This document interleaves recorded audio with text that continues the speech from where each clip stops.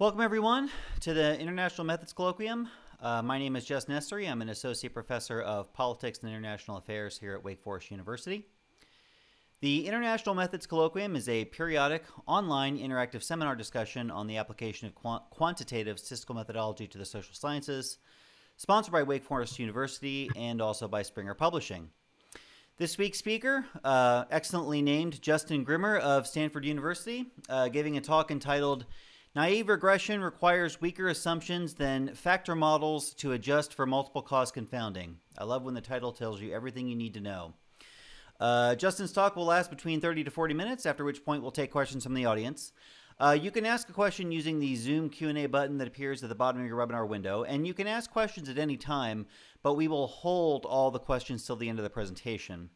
If you wish to be recognized and talk in audio with Justin during the Q&A session, please indicate that in the Q&A text box. Otherwise, I will read your question aloud during the Q&A period. A link to the slides will be available in the Zoom webinar chat window, so you may refer to it throughout the presentation. And now I'd like to welcome Justin Grimmer to the IMC. Welcome. Thank you. Thanks for having me. I'm really excited to present this work that is joint with Dean Knox at Penn and Brandon Stewart at Princeton. And so this work really tackles a setting that I think is quite common across a number of empirical situations, both within the social sciences and outside of it. Here's the idea. You have a set of treatments, those are the A's, a big set of treatments, maybe multiple treatments, and those affect some outcome. But of course, we haven't been able to usually randomize those treatments. And so we might be worried about some shared confounder Z. And the question that motivates this talk, and indeed a lot of work across a number of fields, is if we can learn something about this underlying confounder Z because we have multiple treatments. And in fact, that's the goal of this idea of a deconfounder, which is the term given to this suite of methods by an influential paper from Wang and Bly, published in 2019. Here's the idea. The goal of the deconfounder is to estimate the effect of a set of causes, A, on some outcome, Y. And the key here is that there's multiple causes. There's perhaps a large set of causes. And we have one univariate outcome. And we want to know how those causes affect that outcome. Of course, the problem, as the graph showed, is that there's some unobserved multi-cause confounder that's lurking in the background. Of course, we might think that there are many of these confounders, and that's going to be important for what we describe later. But to get intuition, we can think that there's some shared confounder across all of these treatments. And so what can we do? Well, in this influential paper that formalizes practice across a number of fields, including genetics, the proposed solution is this idea called a deconfounder. The idea here is that first, what we're going to do is we're going to reduce the dimensionality of A to obtain some estimate of that confounder, what we might call the substitute confounder. Then the idea is that we're going to regress Y on both the treatments and this function of the treatments, the substitute confounder, in order to adjust for this lurking confounder, with the intuition being that perhaps these treatments share some of the imprint underneath this confounder. So just to see this again, we can get some intuition about why that might be the case. We might think that after we have repeatedly observed many A's, that there's going to be some shared variation that reflects this underlying confounder. But what this is compared to is what is often called the traditional alternative. We might call it a naive baseline. And this naive baseline might say, well, let's just ignore the confounding in Z. And what we're going to do is simply regress Y on A. And this is, of course, we might think that this is flawed for all the reasons that we learned that this sort of research design is flawed in our first research methods course. This underlying confounding could correlate both with the treatments and the outcome, and as a result, pollute our inferences. And so Wang and Bly, in fact, use this as a baseline and call this a naive baseline. But what this talk shows is that, in fact, this naive baseline is weakly superior to the deconfounder. In fact, the deconfounder is only consistent when a naive regression is consistent. And the deconfounder is only consistent because it contains information from the naive regression. The machinery of the deconfounder, this estimation of the substitute confounder, is completely superfluous. All the information is going to be in that naive regression. And so while this may sound like we're going to suggest some useful empirical practice, what we're going to show is that this requires extremely strong assumptions to get off the ground. So what are we going to do in this talk? So what I'm going to do is I'm going to first establish that this is a widely used empirical practice. And then once we do that, we're going to analyze the many proposed deconfounder variants that are out there in the world, what we're going to call the full deconfounder and a range of other deconfounders. And what we're going to show is that some of these aren't in fact estimable. Others, in order to estimate them, require extra assumptions. And none are going to be consistent when naive regression is not. Naive regression is going to contain the information we're going to need to use that imprint of the confounder. Then these are all asymptotic results. So of course we might be interested in what happens in a finite setting. So what we're going to do is we're going to replicate and extend a number of simulations and empirical applications of the deconfounder. And what we're going to find across these settings is that there's no evidence that the deconfounder consistently outperforms naive regression. And in fact, you can end up with results that look quite counterintuitive and are sort of facially invalid by not taking seriously other measurable confounders and applying the deconfounder result. Okay, so first I'm going to establish to you that you should care about the deconfounder in this sort of practice. So this is a general strategy that's widely used. It's hugely influential in genetics and medicine, but it turns out it implicitly shows up in the study of social networks. And in fact, people who study legislative politics have been using the deconfounder for decades. Think about the deconfounder this way. If we have an outcome, say an incumbent's vote share, and we're interested in the effect of a particular set of roll call votes on that incumbent's vote share, we may adjust for a DW nominate score that's based on those roll call votes. But that's exactly what the deconfounder is doing. So it turns out Congress literature has been ahead of the game deconfounding for quite some time. So the assumptions that underlying the deconfounder have been under some contention, but there's really 4 key assumptions, and these are quite strong. The ones that I want to highlight to you are first, that there's no confounders that affect only one treatment or no single cause confounders. And this third assumption, which is called pinpointing, which basically says in the theory of the deconfounder that we can substitute the confounder with the substitute confounder, that not that the substitute confounder is a consistent estimator for the true confounder, but that they are one and the same, that they are the same values. Of course, if this assumption holds, there's a problem. And in fact, you can distill down all of the results into our talk into the following logical argument. We know that the substitute confounder is merely a function of the treatments, right? So we're going to use the treatments that are available. We'll apply some factor analysis to them, and we'll use that to estimate this substitute confounder. The deconfounder is going to adjust for that substitute confounder. So we're going to learn this conditional expectation, conditional on the treatments, and the substitute confounder. But of course, the substitute confounder is just a function of the treatments.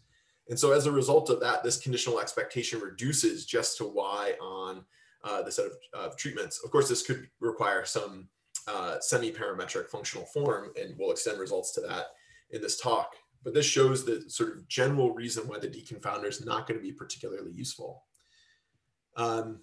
There is a whole bunch of prior work that has engaged with Wang and Bly.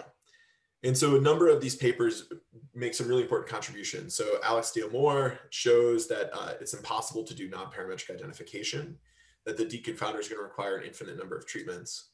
And the other work has shown that there's either some unstated assumptions or that there's some key distinctions that need to be made between the substitute confounder and the true confounder that make the theory, that challenge various theoretical claims made in the original Wang and Bly.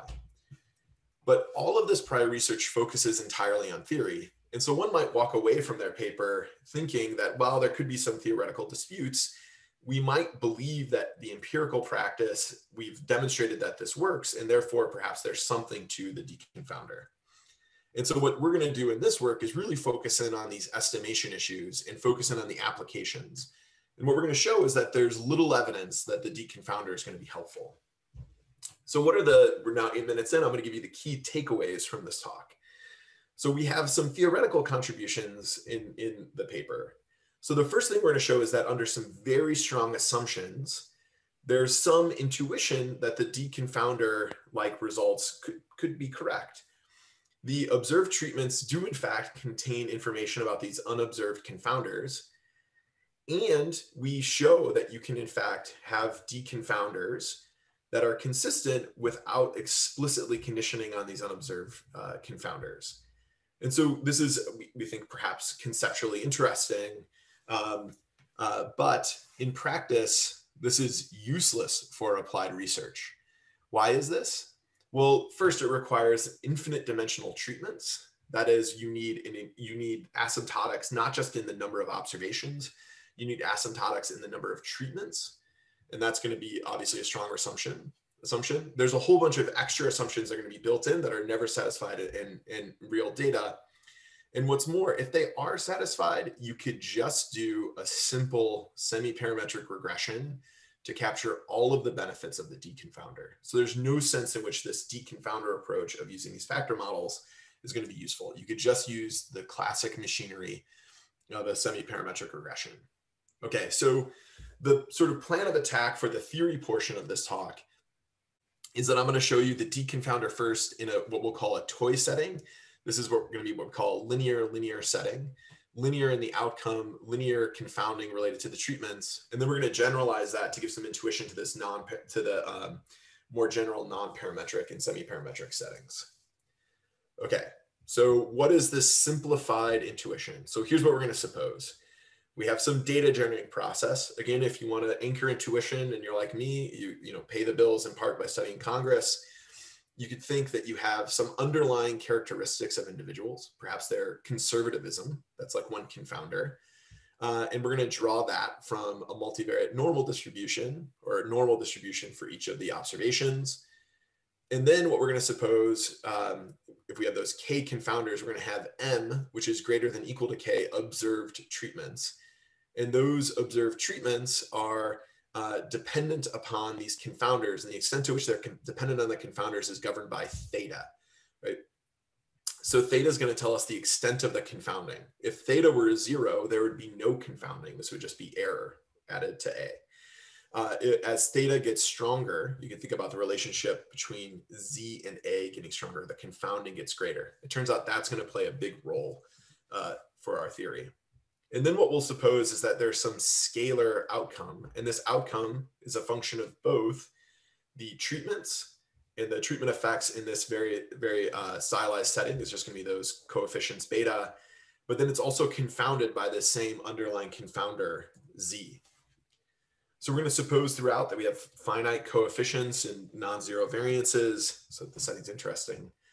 And we're going to examine some proposed estimators in this toy setting, and then, as I said, generalize. And so one key result is that no estimator that we consider is going to be consistent for any data generating process when you only have a finite number of treatments. That is, even if you had an infinite number of observations, it will only be consistent if you also grow the number of treatments. So what we're going to do is we're going to examine some asymptotics for sequences of data generating processes, where we're going to hold the number of confounders fixed, and then we're going to increase the number of treatments. So by that, we mean if we're going to grow new treatments, we'll mean that we'll add some extra confounding vector theta, and then we'll add some treatment effect, some beta, and these stars will indicate that we've grown our data generating process. And so then we're going to ask some basic questions like, is our estimator asymptotically consistent? That is, as we get infinite number of observations, is it going to collapse on the truth? And what we show in our paper is that even in this setting, you need, to get asymptotic consistency, you need a very strong condition. And this very strong condition is called strong infinite confounding. And so you can define it like such: all the diagonal elements of theta, theta prime go to infinity. And what we can think about this is that the diagonal of theta, theta prime describes how confounded a particular observation is by the underlying Z. So it's sort of counterintuitive here, but we say in order for this approach to work, you need your treatments to reach a particular level of confounding. And the reason for this is that we need to use the treatments to adjust for this background confounder. And we can only learn enough about that background confounder if this strong infinite confounding condition holds. And so this is obviously a strong condition, and it overturns some of the statements about this result, where it was previously suggested you only needed every confounder to affect at least 2 treatments, when in fact, not only do you need every confounder to affect an infinite number of treatments, it must be the case that it affects those treatments enough that we can learn about that confounding. We have counterexamples in the paper where a confounder can affect an infinite number of treatments and yet still be inconsistent. We have a more general case of this I'm happy to talk about in the Q&A. We're going to define something as naive as an estimator that only uses A, ignoring the existence of the unobserved Z, doesn't try to explicitly go out there and estimate a substitute confounder. So for the linear case, we have the obvious naive regression we might want to run, which is ordinary least squares. We all know the OLS formula. The asymptotic bias in this setting is going to be what looks like the omitted variable formula plus some smearing from having the infinite number of treatments or the large number of treatments, the loadings.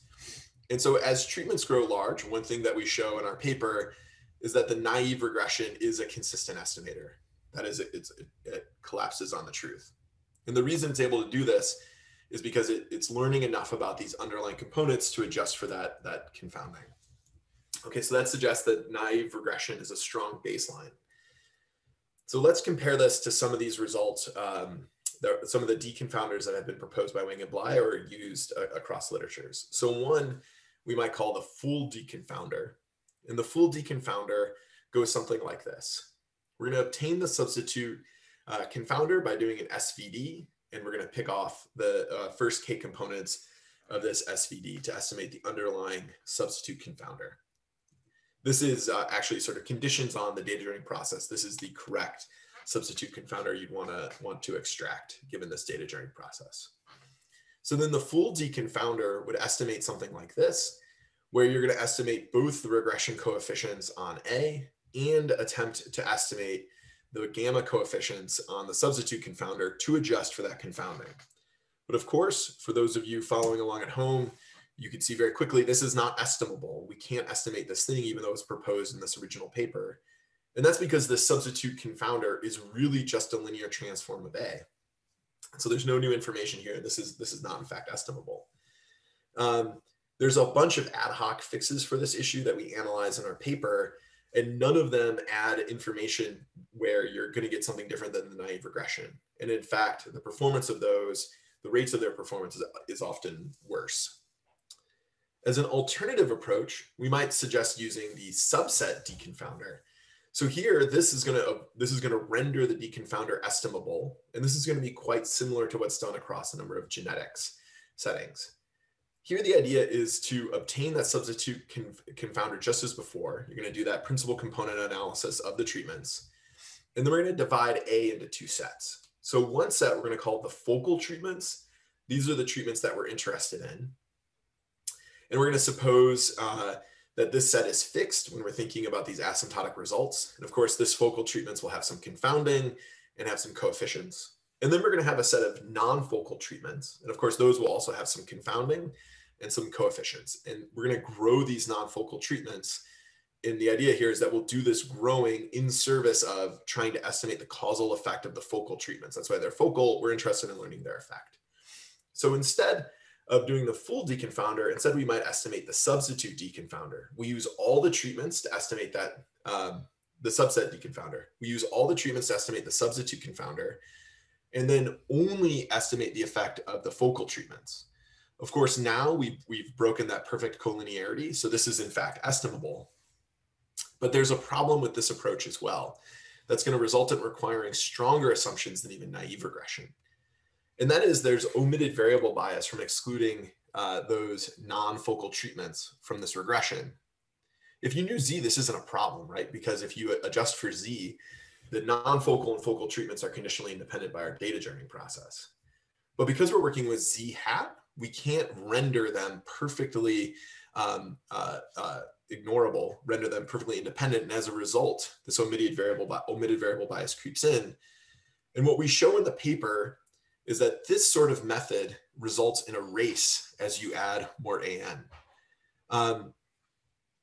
As you add more AN, the omitted variable bias from each non-focal treatment will decline because we're going to get a better estimate of that underlying confounder. And so any one non-focal treatment's confounding will go down. But as you add more non-focal treatments, the sum total of that confounding can either stay the same or even in some instances get worse. And as a result of that, we're going to need additional conditions for this subset deconfounder to be consistent.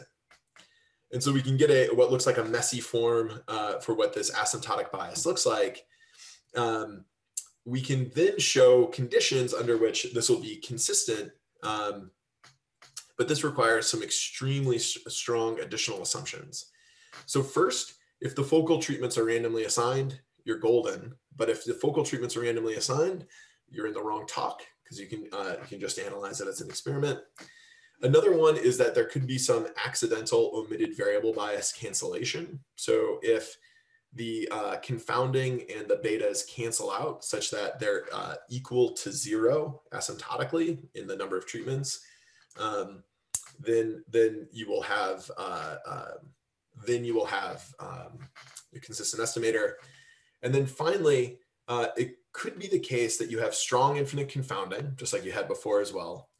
And the key then is that these later treatments have to have ever weakening effects. And so what's going on here is that asymptotically, as you add more treatments, this will work if the treatments you add are converging onto proxies. And by proxies, we mean things that are correlated with the confounder but don't affect the outcome. And of course, there's this big literature, important literature on using proxies in this sort of setting. And so if asymptotically your treatment's converging on proxies, then you're able to get the subset deconfounder to be consistent. In the absence of these conditions, though, the naive regression will be consistent in these settings, but the subset deconfounder won't. And in our paper, we have some asymptotics about these settings. And the key here with all these assumptions is that they're very strong and about the phenomena under study. So for example, you have to believe that you're able to add a bunch of treatments that don't affect your outcome in order to make the subset deconfounder work, which might be a strong condition. These sorts of other ad hoc versions of the deconfounder also don't work, don't do anything that the naive regression doesn't. And what we show in the paper is because they nest naive regression.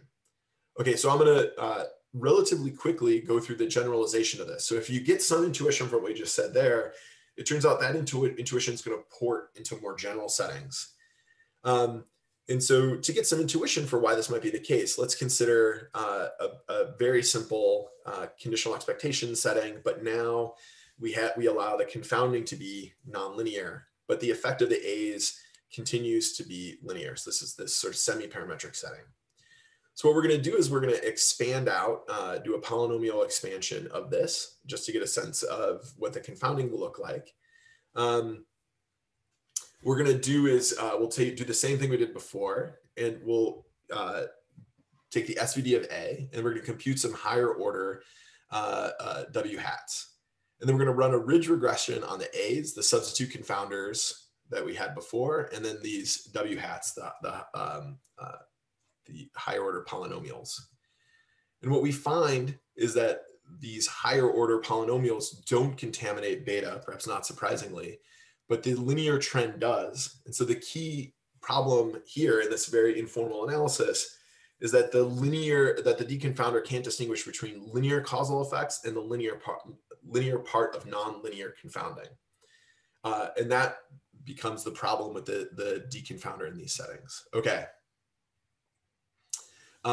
So we have a sort of general theorem about the relationship between the deconfounder and the naive. And so this is the key theorem 1 from our paper. So suppose we're in the following data joining process setting. Our treatments are drawn from some continuous density factor model, and the Z's are pinpointable. That is, we're in a setting where the original paper argues that the deconfounder can be useful.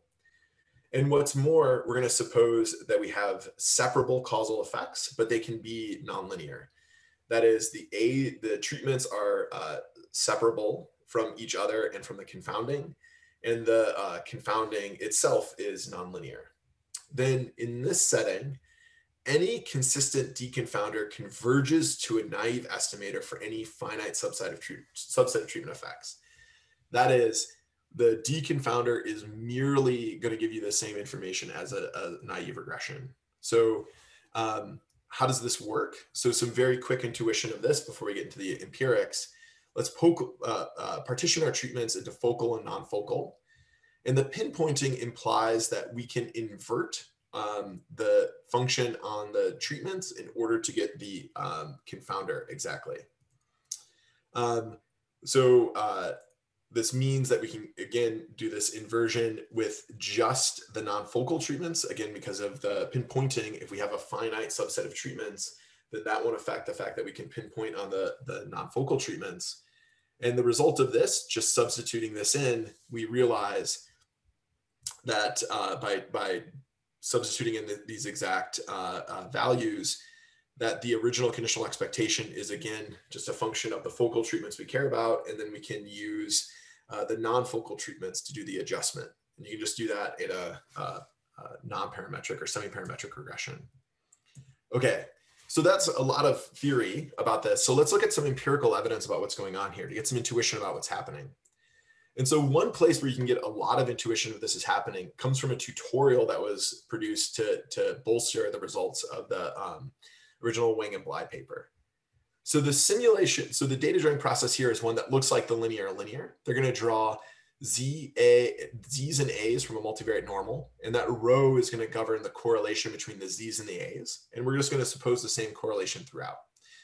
But then what they do in the simulation from Wang and Bly is they square the treatments and square the confounding, and they ask how well can the deconfounder perform in this setting. So what do? So they go back and use the unsquared treatments to obtain the substitute confounder. And then they regress Y on the squared treatments and then the squared substitute confounder. And so the first naive estimator that we might do, linear approximation, I guess, is just ignore the substitute confounder and just look at these squared terms. And so that's what's going on here. Here we're looking at the average root mean squared error, and the results that they report is it looks like the deconfounder does much better than this naive linear approximation by using this squared information, okay? But if we look more generally across the space, what can we find? We find that, in fact, the deconfounder can perform much worse than this naive linear approximation. And what's going on here is that the behavior just depends a great deal on what this correlation is. But we can actually do better. So if you sort of take this simulation very seriously, you can exploit the parametric form to get the correct naive estimator. So if you know enough to do the squaring and to extract out the substitute confounder like they've done, if you're an analyst in that position, you know enough, in fact, to use the multivariate normal simulation procedure in order to get the exact parametric form. And if you do this in this setting, you can see that our naive linear, the naive approximations do much better than the deconfounder, which does really poorly when the correlations become negative. Okay, so that's a simulation. So you might say, okay, fine, the deconfounder does poorly in this setting. When you go beyond the particular settings that they've used, let's see this in like an actual case. All right, so the key application in this original Wang and Bly paper is the causal effect of actors on movie revenues. This is sort of a fun application. So let's suppose that movie revenue is a function of a bunch of stuff. What's the stuff? So you might think it's a function of the actors that appear. So like some actors may cause a movie to make more money. And of course, there's a whole set of confounders we might be worried about, like genre, budget, not related to movie, not related to the actors, director, stuff like this. Is there a global pandemic happening? Although all this stuff is pre-pandemic, of course. So we might ask then, which actors causally increase revenue the most? You imagine if you're a studio head, this is a question you want to know the answer to. We're going to stipulate to a bunch of stuff that goes on in this example. I think that for a bunch of reasons, we might be concerned about the sort of causal design here. But nevertheless, let's stipulate to this idea that what we can do is use the deconfounder in order to analyze the effect of particular actors. And so what do Wang and Bly do? Well, they run the following analysis. They assume that they're interested in looking at the log of the movie returns, the movie revenue.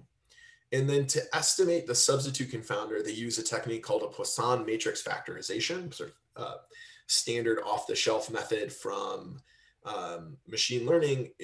They apply that to the matrix of treatments, and then they run some OLS. And then so we can think about the coefficients then as like the multiplicative causal effect on revenue, sort of standard interpretation of coefficients with a log outcome. Okay, so in red are this is the estimates just from the cached estimates from the Wang and Bly code. In red are two of the actors that were presented. And then the remaining, you can see our other actors, just if we ordered it like they did. So they said, okay, here are some top actors as they described. So we just looked here at the actors that they identified as having the biggest effect. And immediately something jumps out at you. If you're a Marvel comic books fan like me, or a fan of the Marvel Cinematic Universe, you notice that the top actor, according to this analysis, is Stan Lee. Stan Lee, of course, the person who created many of the Marvel comic heroes and the longtime owner of Marvel Comics. You may remember him from appearances such as this. So this is one example of Stan Lee's contribution to a movie. Here he's attempting to extract Thor's hammer, unsuccessfully, of course. And he asks, did it work? And so the estimate from the full deconfounder would suggest that Stan Lee's appearances increased revenue 8 times, and by our calculations contributed something like $15.5 billion in total revenue to both the Marvel Cinematic Universe. And actually his longest appearance is in the 90s cult classic Mallrats, where he has nearly a full minute of screen time. But of course, the deconfounder identifies a number of other implausible actors that seemingly contribute lots of movie revenue. So John Ratzenberger, for example, is a voice actor and supposedly increased revenue by 7 times. And why is this? Well, he appears in every Pixar movie. We can do, while they use the full deconfounder, we can use a subset deconfounder in order to estimate this, and we arrive at some similarly problematic results. So the biggest actor you can see here is this guy, Jess Harnell, who has such a big estimate because he appears as Ironside in the movie Transformers, but also in some animated films. Other folks like child actor Ava Akers increases revenue by 9 times. And what's going on here is that these estimates, I think, are obviously confounded by genre, studio, and the film franchise. And so we're not doing enough to adjust for the fact that Stan Lee happens to appear in some of the most successful movies ever. And those are the only appearances that he makes. It's not like Stan Lee is going out and doing an art house film where he meditates on the nature of father-son relationships. He's only appearing briefly in Marvel movies. And what this suggests, at least to us, is that this strong infinite confounding condition, which needs to be satisfied for this method to get off the ground, is difficult to satisfy even approximately, so that these sorts of methods are useful. And in fact, just as some evidence for that, not that we'd want to, bet our house on this final column, but if you just adjust for budget, you get perhaps a more plausible set of answers. So if you adjust for budget, you find that the top revenue contributing actor is Sacha Baron Cohen, recent winner of the Golden Globe for the Borat sequel, obviously highbrow. And a reasonable case can be made that he contributes a lot of revenue. Of course, there's lots of other problems with this sort of analysis, but nevertheless, it would appear that adjusting for budget, the quintessential shared confounder the deconfounder should identify renders very different results. Okay, so what do we learn from this? The first big thing here is that the deconfounder machinery is superfluous. You don't need it. No proposed deconfounder estimator achieves consistency where naive regression does not. And what's more is that this idea that we can use many treatments in order to adjust for some shared confounding, we think that this is generally problematic because the methods are inconsistent with a finite number of treatments. And what's more, the seeming improvement in finite sample performance that's documented in Wang and Bly and in some other papers is illusory. It is not actually there once we explore these simulations and empirical examples and look at the full space of results. And so in the paper, what you can see is we spent an incredible amount of time replicating every simulation and empirical study. And in order to do this, we made a number of improvements to estimation and evaluation, stabilized a bunch of issues that were there, and looked across a wide range of parameter space. And once we do that, we find no evidence that the deconfounder is outperforming a naive regression. And what's more, you might think that the deconfounder might be helpful because it could help you with a functional form decision that could be difficult in a semi-parametric setting, either because you don't know how to specify it or because it could be data intensive for a semi-parametric regression. But what we show in the paper is, in fact, even in settings that are advantageous to the deconfounder, it is simply unable to identify functional forms in settings where the functional form is not given. That is, using off-the-shelf methods that are recommended in order to fit these substitute confounders, we fail to find evidence that these off-the-shelf methods that are flexible estimators for the substitute confounder do a good job at that task. And so the key lesson here, even though I think we have this interesting result that you can use these many treatments in order to adjust for this substitute confounder, it requires such strong assumptions that really what we're left saying is that having many treatments is no substitute for a good research design in order to make credible causal inferences when you have multiple treatments. So with that, thank you. We have the full paper up with a ton more information, and I'd love to hear your questions. All right. Thanks, Justin, for that presentation. At this point, Justin is available to take questions from the audience, and you can ask a question using the Zoom Q&A button that appears at the bottom of your webinar window. If you want to be recognized and ask your question via audio, just indicate that in your question in the Q&A box. Otherwise, I will read it aloud. So while we're waiting for questions to come in, I just want to start by asking, you know, as a political methodologist, I have not seen this technique widely used in political science, at least up to this point. Maybe I'm reading the wrong journals, but I haven't seen it particularly widespread. So given that at least one potential audience of this paper is political methodologists and political scientists more generally, are you just telling us, you know, not to drink from the poison chalice, or is this started to gain traction in political science? Yeah, it's a good question. So certainly the big place where this is being used is genetics, medicine, and then with some recommendation systems. So I know Netflix was sort of thinking about using some of this. Mm-hmm. And so that was, you know, part of the motivation for engaging in this work is that it sort of appearing in grant applications at various important health agencies. I also hadn't heard much about this until someone suggested in an R&R that we use the technique in order to adjust for confounding. And so that's actually how I like sort of happened upon this and sort of dove into the project. So we sort of working through the R&R, referee says to do something. I'm like, yes, of course, go look this up, code up the how it would be applied to this particular problem. And it wasn't estimating. And it took me a moment to realize the full deconfounder problem, which was an issue that had come up in some theoretical debates, that the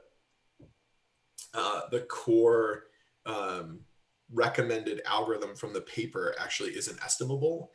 And so then once we've done that, and because this had been getting steam in these other fields, we the three of us sort of, I think, got a little bit of a bee in our bonnet about it and decided to dive head in. So I would agree that this is not a good idea for political methodologists. It does suggest to us both that the settings where we're using something like DW nominate to do an adjustment, and you're interested in the effect of a roll call vote, it does suggest that you're doing something interesting there that perhaps we hadn't appreciated before, where you're adjusting for anything that's going to sort of, or attempting to adjust for anything that's going to be correlated with the underlying votes.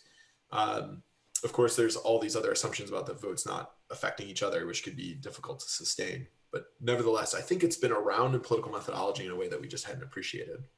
Yeah, I also think about the, basically the assumption that there's no strategic voting, which, well, whatever. Anyway, I want to, that was kind of an unhelpful question. Let me try to ask a more productive question.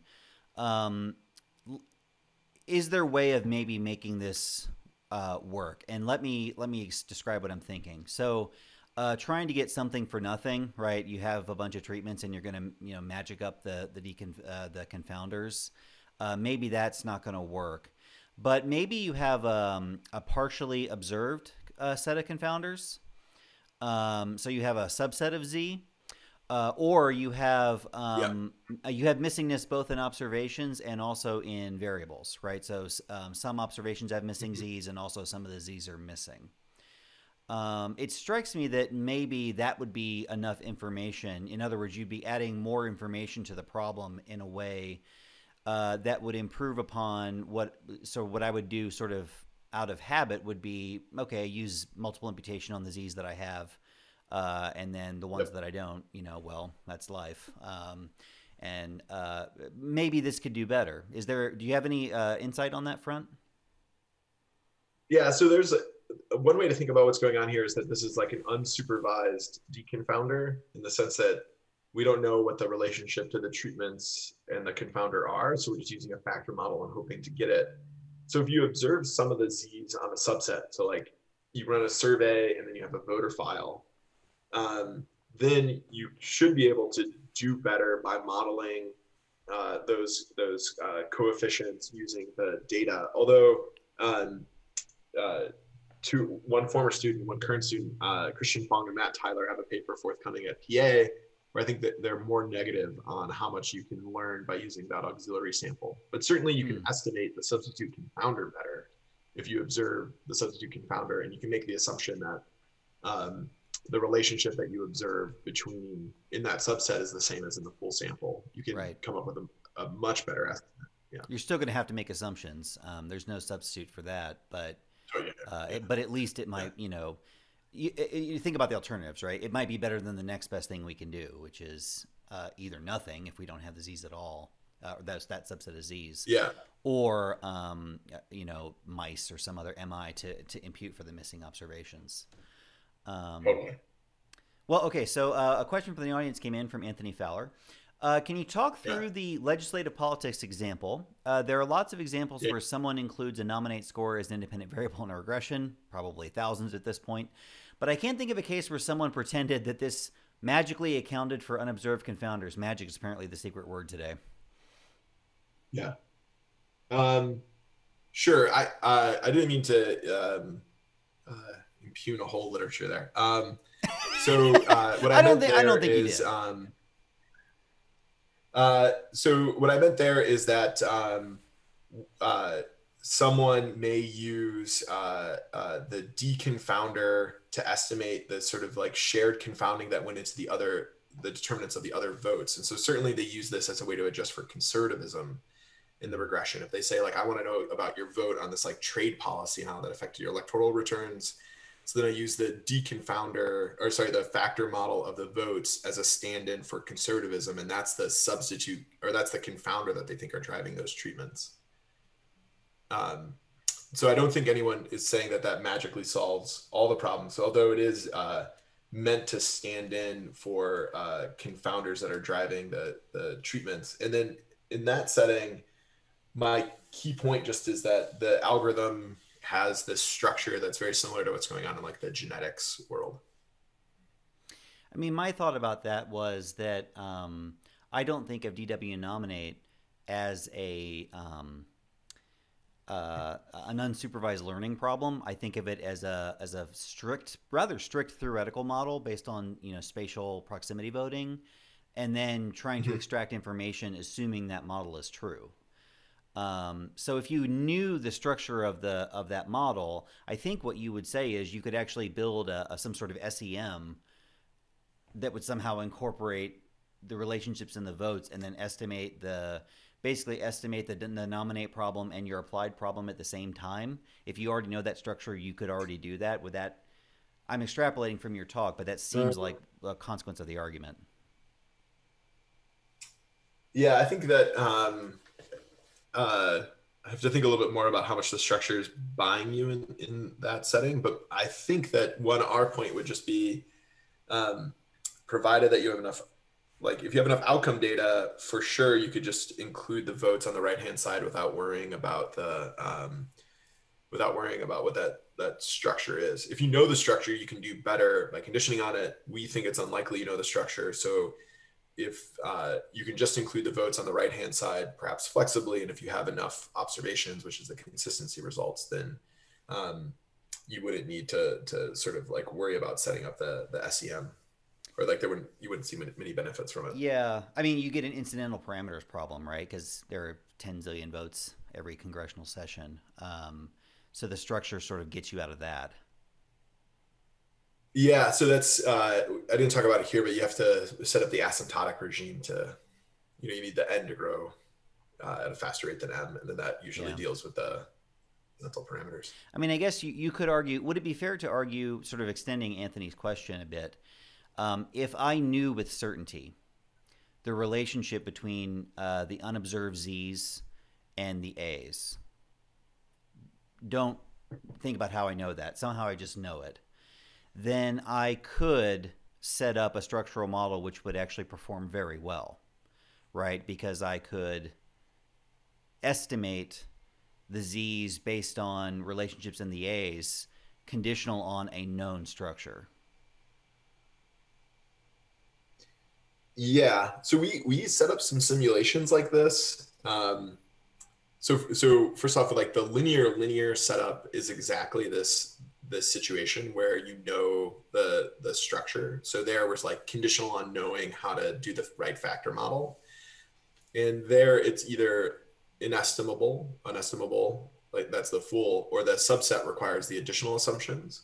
Then you might say, okay, like let's look at a nonlinear setting. So we have some simulations where the functional form for this nonlinear setting, and we don't see performance gains there. And in fact, in some settings, the naive is just outperforming, even knowing that information is just not particularly helpful.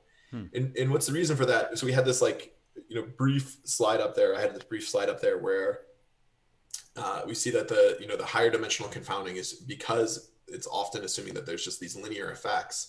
The high dimensional confounding is only going through the linear component of that high dimensional confounding. So knowing that extra functional form information turns out to be not as helpful as we might think in this like very stylized setting.